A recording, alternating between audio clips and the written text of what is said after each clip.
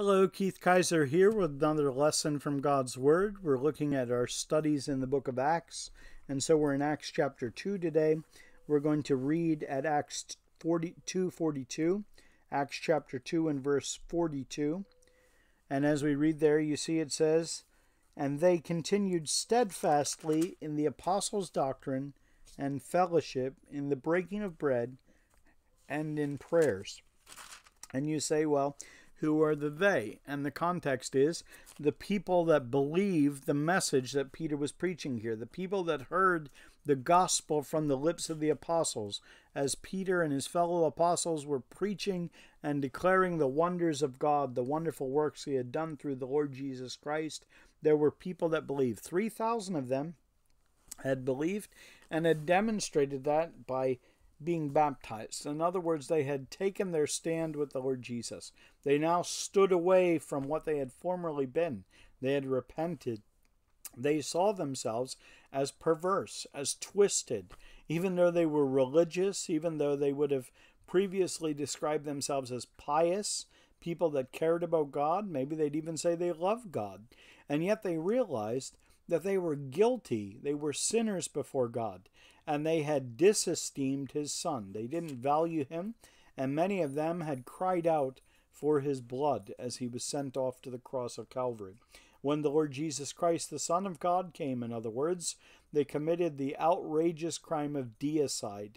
God manifest in the flesh was murdered at the behest of sinful, albeit religious and probably outwardly moral human beings. Now, these people turn from that. They say, we don't agree with what we formerly thought. Before we neglected Christ, or we positively disapproved of Christ. We rejected him categorically. Now we do the opposite. Now we identify with him. Now we receive him. Now we say, come in and be my Lord and Savior. And I'm going to show the whole world that by being baptized. I'm going to say, not only was the cross a tragic mistake in giving the Lord the worst sort of treatment imaginable, ill-treating our Maker, nonetheless, we see it as the place where the Lord Jesus bore our sins in his own body on the tree, where he became the Lamb of God who takes away the sin of the world. And so we identify with him and with that salvation. And now we can say, as Colossians 3 would later put it, our life is hidden with Christ in God. So now they wanted to live for the Lord Jesus, having repented, turned from their old life, and exercised faith in Christ. They believed in Christ. In other words, they put their trust, their full confidence in Christ to save them. Now these 3,000 were added, and it says they continued steadfastly in the apostles' doctrine. Now we might ask, what is the apostles' doctrine? Doctrine is a scary word to many people. They say, oh, don't tell us about doctrine. We want things that are practical. And yet there's nothing more practical in the world than doctrine. Doctrine is just a classical word for teaching. Doctrine means the apostles' teaching. And we have to ask, well, in what sense was it the apostles' teaching? Well, not in the sense that they originated it. They were not the inventors of this doctrine. They did not come up with the doctrines of the faith. They did not establish a creed for the church that we believe. And they said, in other words, the Son of God came and he died to save us. Now we have to make up how Christians ought to live and what they should believe and how the church should function. No, you see through the Bible, God is a God who reveals himself. God is a God who teaches mankind. God is a God who hands down his truth. That's why when Paul would write to the Corinthians, both in chapter 11 and in chapter 15, he would reference the traditions that he had passed on to them. And he would explain that this wasn't tradition he learned from man. In Galatians 1, he would tell us, I neither received it from man nor was I taught it, but I received it by revelation. God gave it to him directly.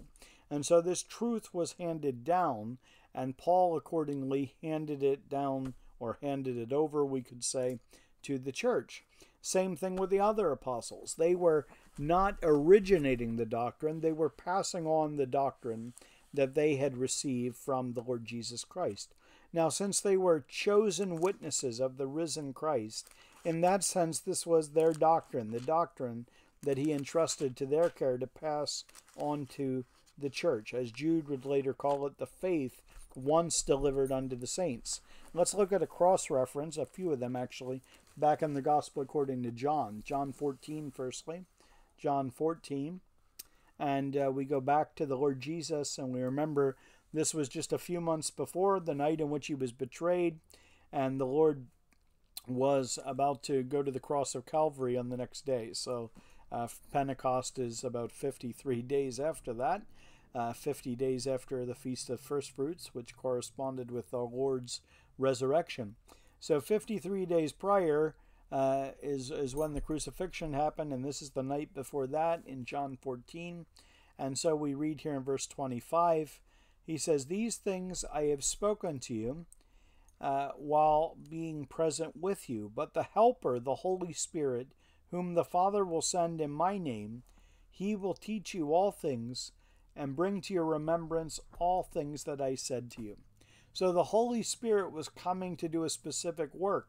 He was going to teach them, and he was going to bring to their remembrance the things that the Lord Jesus had said to them. Now, I've had unbelievers say to me, well, how do you know that everything is in the Bible that ought to be there? How do we know? What about the lost books? Or what about other things? Could Jesus not have said other things that aren't in this? Well, indeed, John ends in chapter 21 telling us that the Lord Jesus, if everything that he did and said was written down, all the world could not contain the books. You know, between that and the interpretation of what he did and said, you would fill vast libraries with tomes about our Lord's life and work. And in fact, previous to that in John 20, he says, "Many other signs did Jesus in the presence of his disciples, which are not written in this book, but these are written that you might believe that Jesus is the Christ, the Son of God, and that believing you might have life through his name." So John is quite explicit that this is a curated list or a curated group of stories. Not everything the Lord did is recorded. Not every sign or miracle is talked about.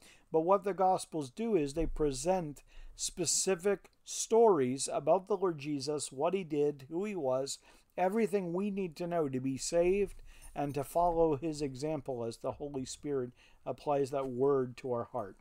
Now we go on to chapter 16 of John. John chapter 16, please.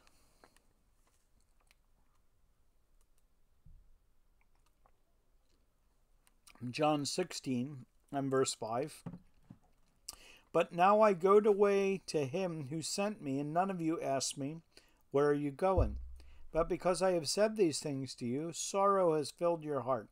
Nevertheless, I tell you the truth, it is to your advantage that I go away, for if I do not go away, the Helper will not come to you.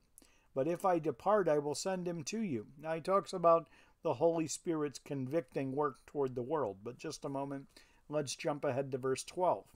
"I still have many things to say to you, but you cannot bear them now. However, when he, the Spirit of truth, has come, he will guide you into all truth, for he will not speak on his own authority, but whatever he hears he will speak, and he will tell you things to come. He will glorify me, for he will take of what is mine and declare it to you.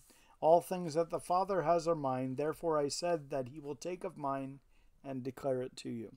So very clearly the Holy Spirit toward the church is the Spirit of truth, just as the Lord Jesus said, "I am the way, the truth, and the life." So the Spirit is the truth, and the Spirit is going to bring to their minds what Jesus had said, and he's going to teach them even things that they hadn't learned from the Lord, things that the Lord wanted to tell them, but they weren't yet spiritually prepared to receive it. But now on the ground of Christ's death and resurrection, the redemption that he caused there, the cleansing of these disciples, and the coming of the Spirit who was now indwelling the apostles, now they could receive these truths. And so truth is progressive. It is God gradually unfolding himself to human beings and teaching us ongoing lessons, which through Acts we'll see the church grows in understanding the revelation. Now today we have the completed Word of God. We have all that pertains to life and godliness recorded in this book. And the Holy Spirit illumines us as we study the scriptures. He takes these scriptures and applies them to our minds and hearts and shows us the way we ought to live and the way we ought to glorify and serve God. But these early believers, going back to Acts 2:42, they continued steadfastly in the apostles' doctrine. That was the teaching. In other words, there was a standard for their faith and practice. There was something that told them what to believe and what to do. And it was the doctrine that came from the risen Christ, given through his Spirit to the apostles. That was what they were going to follow. Not Peter's opinions or his good ideas, not innovations that Thomas came up with, not Bartholomew's wonderful new insights, or anyone else. It was going to be from Christ, taking the Father's things, which were his things, and through the Spirit giving them to the apostles who gave them to these early believers. And they've been given to us because they were written down in the New Testament scriptures. And we know also by the many citations in the New Testament of the Old Testament that we could add the Old Testament to it. So both Testaments, Old and New Testament, the Hebrew Tanakh, as it's called by the Jews, and the New Testament scriptures of the Christians, they are one book, they are one revelation of God, they are the apostles' doctrine. And these dear believers continued steadfastly in it. Now that's a mark of genuine faith. That's a sign of someone who's a true believer, that they want to know and obey God's word.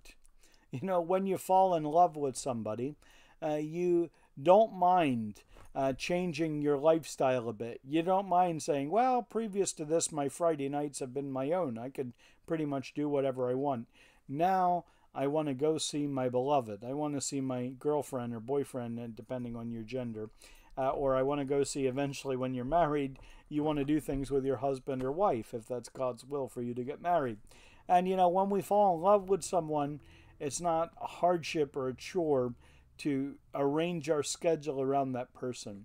And even to maybe give up things we used to do and embrace new things. And maybe hobbies we had that would take us away from our beloved. And we say, well, I'd rather spend that time with my beloved. Or, you know, this kind of music really bothers my beloved. I'm not going to listen to that around them. I'm happy to do it because I love this person, you know. And how much more when one comes to know Christ, we want to know what his mind and will are. We want to know what pleases him. We want to please God. We want to honor him. And the Word of God is so wonderfully perfect because it tells us where we've come from, it tells us why we're here, and it tells us where we're going. And it gives us hope for the future, not wishful thinking, not merely optimism, but hope in the sense of it tells us the future before it has occurred, and tells us that our future is secure in the Lord Jesus Christ. It gives us encouragement. It gives us wisdom. If any man lack wisdom, if any man lack wisdom, let him ask of God, who gives to all men liberally and upbraids not, James chapter 1 says. So we can ask God for wisdom. In the Lord Jesus are hidden all the treasures of wisdom and knowledge, Colossians 2 says. The fear of the Lord is the beginning of wisdom, Proverbs says, and Psalm 111 has the same idea. And we can go to him with our questions. We can go to him when we doubt. We can go to him when we have fear. And the Lord speaks to us through his word, because he's already foreseen everything we need. And as our great high priest in heaven, he's able to succor us. He's able to give us aid through the scriptures, to comfort us from them. The things that happened aforetime were written for our learning, that through the scriptures we might have comfort and patience of hope. Romans 15 verse 4 is going to tell us. So no wonder they continued steadfastly in the apostles' doctrine. They said, if the Lord Jesus died for me, if he suffered the death of the cross, can there be anything he wants me to do that I wouldn't want to do? I want to know him more and more. I want to please him. I want to live for him. He died for me. I'll live for him. He not only died, but he rose again. And now I want to walk with the risen Christ spiritually. As I look into his word, I want the Spirit of God to show me the Lord Jesus Christ. We're like those Greeks that John 12 talks about. They said, sirs, we would see Jesus. We say, yes, Lord, show me more of yourself in the word.